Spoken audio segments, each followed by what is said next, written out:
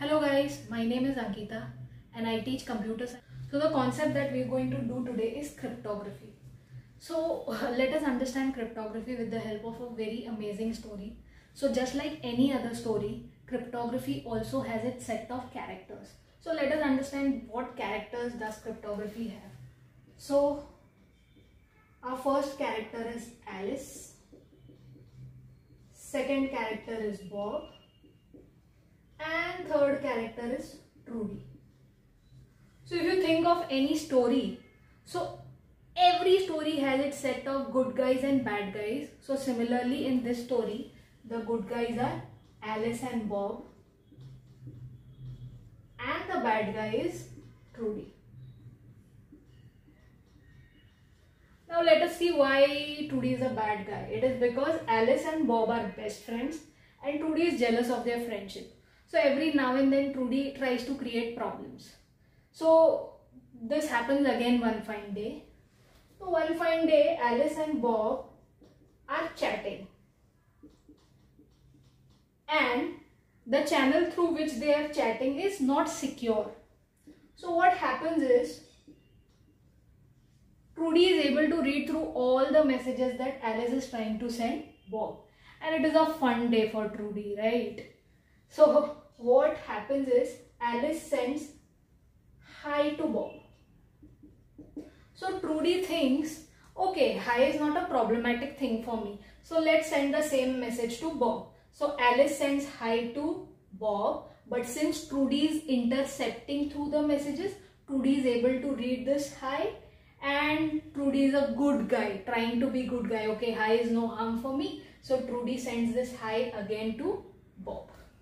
Now another message that Alice sends to Bob is, let's meet at 6 p.m. Okay, now our villain Trudy is awake and Trudy thinks, okay, this is a problematic message, let's have fun. So what Trudy does is changes this message to let's meet at 9 p.m.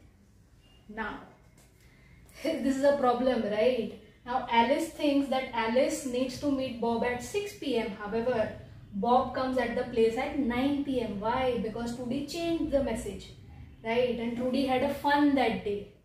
But this entire situation could have been avoided if we had proper cryptography in place. So let us understand how this problem could have been avoided. So what Alice could have done is, the messages that Alice is sending to Bob, we can call those messages as plain text message.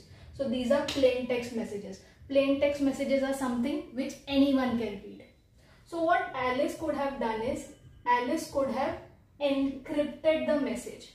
You may have heard this encryption thing when you use WhatsApp, right? The messages are end-to-end encrypted. It means no one is able to read your messages that you send to the receiver. So except for the receiver, no one is able to read those messages. So the same thing Alice could have done. Alice could have encrypted her messages. So after encryption, the message that we get is called ciphertext. So ciphertext is nothing but encoded message. Encoded message means gibberish. No one is able to read that. So even Bob would not be able to read this message. So in order for Bob to read this message, Bob will have to decrypt this encrypted message, right? But in order for Bob to decrypt the message, Bob should know the way in which Alice encrypted the message. Only then Bob will be able to decrypt the message. So Alice used something called as a key to encrypt her message. And till the time Bob has the same key, Bob would not be able to decrypt the message. So the same key has to be communicated over the channel. Now think about this. If this same key, if Trudy gets hold of this same key, there is no meaning to this encryption and decryption, because Trudy will carry out this encryption and decryption and Trudy will get hold of the plain text message.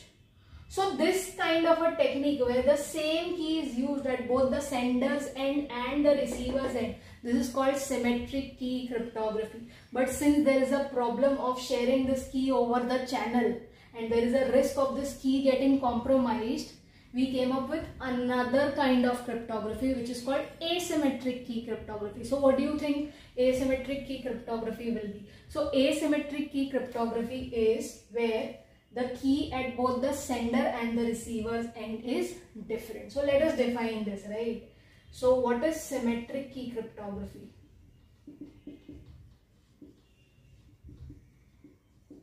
What is symmetric key cryptography? So in symmetric key cryptography, the key used at both sender and receiver's end is same.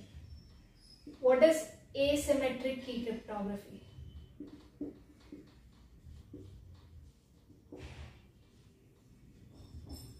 So asymmetric key cryptography. So let's guess what is asymmetric key cryptography. Key used at both sender and receiver's end is different. So what is cryptography? Cryptography is a process in which we encrypt the plain text message to get ciphertext, and then the receiver decrypts the ciphertext into plain text. Okay. So in order to encrypt the message, we use something called as key. If the key is same at both sender and the receiver's end, then it is called symmetric key cryptography. And if the key is different at both the sender's and the receiver's end, then it is called asymmetric key cryptography. I hope the concept was clear. For more such concepts, stay tuned with me. Thank you.